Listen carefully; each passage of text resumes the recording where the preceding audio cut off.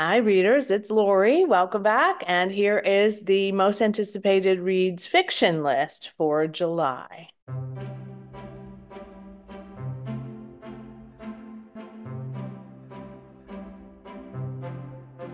I'm not going to tell you how many I have. It's a lot. I don't want you to freak out. This may end up being in two parts, or I may end up taking some off. We'll just see what happens. But there's a lot of great books coming out in July, I think, and let's see if you do too. So the first one is Weird, Weird, Weird. It is by Lisa Jewell. It is a new series that she's coming out with, and it's a Marvel comic series, and it is called Breaking the Dark. It comes out on July 2nd. This is about Jessica Jones, who is a retired superhero, and she's kind of lost her way a little bit. She's not doing a whole lot. She's not getting out with people. She's probably drinking too much. And a woman comes to her and asks her to help with her twins. The children went to visit their dad in the UK. And something happened when they came back. They were different. They were indeed physically different and different in other ways too. In fact, they are now perfect.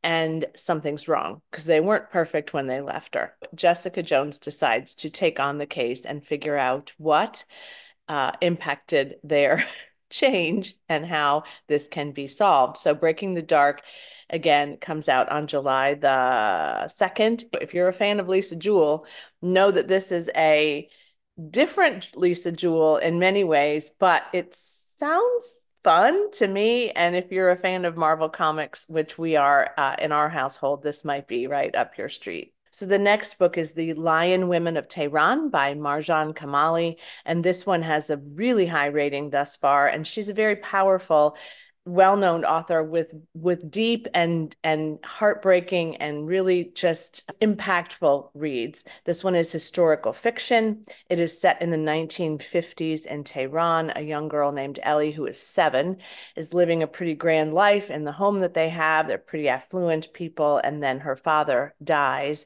and they are forced to move to another home downtown because of the loss, I guess, of his income. When they're downtown on the first day of her new school, she meets a child named Homa, who was her age as well. And she and Homa really hit it off, and they have this great relationship until she later moves.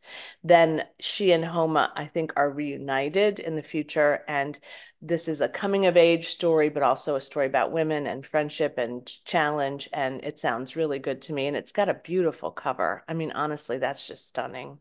Number 3 is by John Mars. It comes out on July 9th. I haven't read anything by John Mars yet, and I have a couple of books of his on, I think, my Kindle Unlimited, or maybe I purchased one on Kindle, but I haven't yet gotten to any of them. But this one is called The Family Experiment. And it is so fascinating to me. So, thriller, sci-fi, dystopian novel about the overcrowding of people that is creating an overwhelming economic crisis. And in the UK, they have had enough. So they realize that people can no longer afford to have a family. They create an alternative experience, which is a virtual child that you can be with on a virtual headset, which I actually have one of those. So this is just really creepy to me. These children then become really special, and people are really kind of thinking, is this something that I really want to do? But for those who aren't keen on it yet, they create this reality show called The Substitute, and they follow this number of parents who have these virtual children to see, to tell the story and to see if they can make this work. And they do it from birth to 18 in a 9-month period. So that's how long the show lasts for. That's how long that they're filming them. So they don't have a lot of time to create from an infant to an 18-year-old. And if they win, the prize is that they get to keep their virtual child, or they can risk it in the chance that they can actually have a baby of their own. Now, there's some confusion for me about whether or not they are banned from having children or whether or not they're just not having children because it's so scary. But still, the premise of this is quite unique, and I'm quite fascinated by it. So again, that's The Family Experiment by John Mars, and it comes out on July 9th. This Next one is called Humor Me by Kat Shook. This also comes out on July 9th. This cover is also stimulating. This is set in New York City, which is one of my favorite places.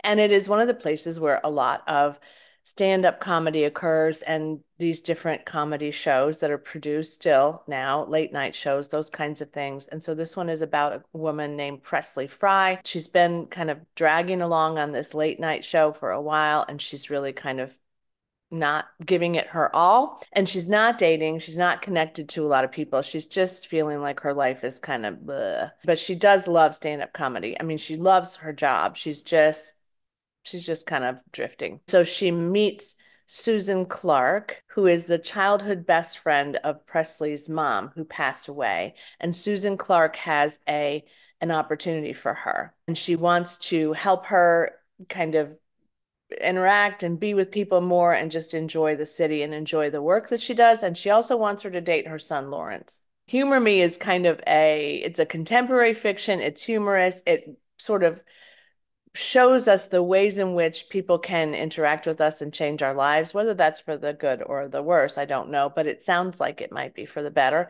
So this one looked pretty fun to me and maybe a nice little romance kind of read, possibly. The next one is called The Spell Shop by Sarah Beth Durst, not to be confused with The Sex Spell Shop, which has a number of books in the series. So I just want you to be clear. This is not the same book. But this is a romantasy, which is becoming very popular these days, and it really features a character named Keela, who's not great with people, but she's a librarian, so she really, doesn't necessarily have to completely engage with people, but she's able to sequester herself with a magical plant named Kaz, and they just go through spell books. They just are really kind of, I guess, in charge of that part of the library, which is kind of funny. It's called the Library of Elysium. And the library then goes up in flames, and she and Kaz have to flee with all of the spell books that they can get out of the library on their own, and they go to a remote island. This is Keela's childhood home. This is where she grew up. So she realizes that the bakery in town doesn't have jam, and she feels like jam is an important thing, I guess, for a bakery to have. So she creates a jam with her parents' old spell book that she found. And what they're saying is a bit of illegal magic. And this jam is like incredible. And so then she opens up her own little secret spell shop. It is an adult, cozy romantasy. So that is what you can expect from this, but it sounds cute. It sounds fun. Okay, the next one is a debut novel, and it comes out on July 9th as well, and it's called Lenny Marks Gets Away with Murder by Karen Main. And I have to say, this is one of the ones that I really want to get to.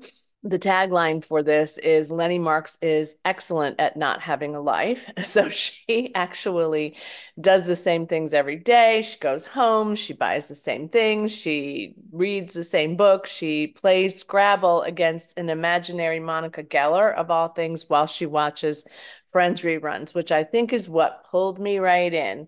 And she's also not remembering what happened the day her parents disappeared when she was a child. And there was a voice in the back of her head that said, "You did this."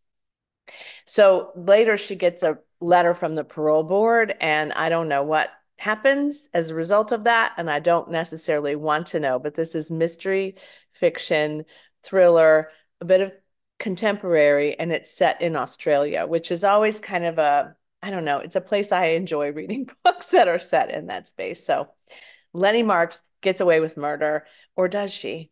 We don't know. Another one a lot of people have sent to me in advance of its release because they know that this will probably delight me too. This comes out on the 9th of July, and this is called Bury Your Gaze by Chuck Tingle. It already has a 4.53 rating, and it's only been rated by 300 people. This one is a horror, queer, fiction, adult, contemporary, definitely adult from what I understand. So Misha is a script writer, and he's been working in Hollywood and been fairly successful at this for a while, and he's just been nominated for an Oscar. So his career is really landing into that space, and his producers are asking him, telling him to kill off one of the characters in one of his series finales, and they're saying that it's better for the algorithm, and so he has to decide what to do. I'm assuming it sounds fantastic. There is another book actually called Bury Your Gaze as well, so be sure if you're looking for this one to look for the author, who is Chuck Tingle. All This and More by Peng Shepherd comes out on July 9th as well. This one made me squeal when I read the plot of it. I read The Cartographers. I haven't read anything else yet by Peng Shepherd. I think that I will, though. I hear good things about the Book of M, but this one is really twisty, really weird, really fascinating. This is a choose your own adventure, readers. Let me set this up for you. Marsh is kind of miserable. She's just turned 35, 45. Her life is going nowhere in the way that she wants it to go. She's been divorced. She's had a number of things that she chose to do that she now regrets. And she's basically just feeling like she needs a do-over. And then she's selected to be a part of a global sensation reality show called All This and More, where they use quantum technology to allow contestants the chance to choose a different pathway to see what would happen in their lives if they do this. And Marsh is determined to win this game. A lot of things happen, but what I love about this is you, the reader, in the moment, choose which outcome will happen as a result of what Marsh does next. So it is, again, a choose your own adventure. You pick if Marsh is going to marry this person, then you go to this page. If Marsh is going to take this job, then you go to that page. It sounds absolutely delightful and fun and like a game in a book, and I can't wait. Kate Quinn, The Briar Club. I think this synopsis might be my favorite of Kate Quinn's, and so it had to go on the list. This one also comes out on July 9th. I love this cover. It is set in Washington, D.C. in the 1950s during the McCarthy era. Female friendships. There's 4 women, I think, who all live at Briar House. And they say that Briar House is a place where secrets hide behind white picket fences. So it looks like a great place, but there's some things going on. They all have some problems.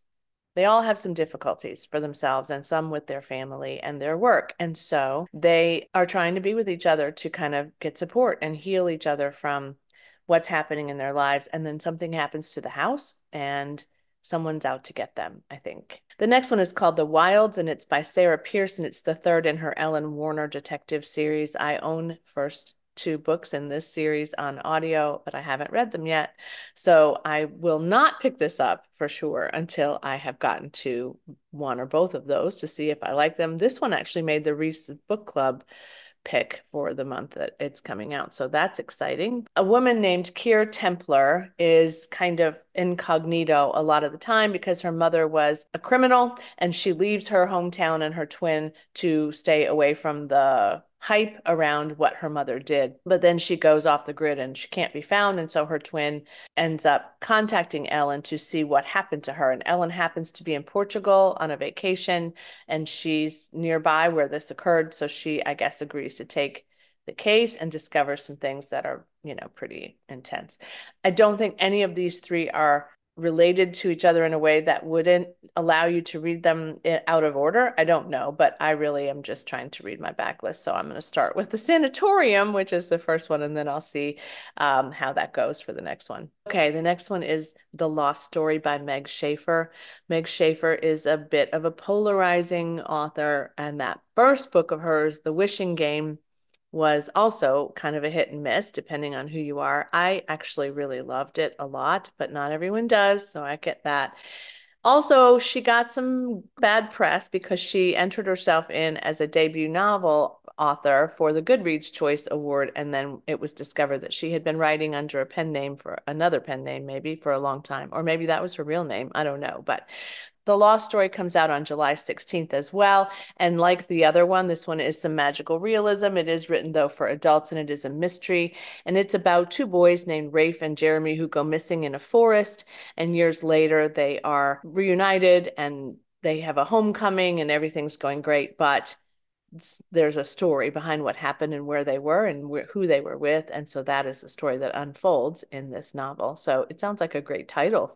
So on that note, readers, I'm going to disappear for a little while and let this be part one. And I will come back to you with part two with the rest of my most anticipated reads for the month of July in the fiction category very soon. I hope you enjoyed this. Let me know which ones of these books are really sparking your interest and desire to read. I'm always curious about that. And as always, happy reading. See you soon. Bye.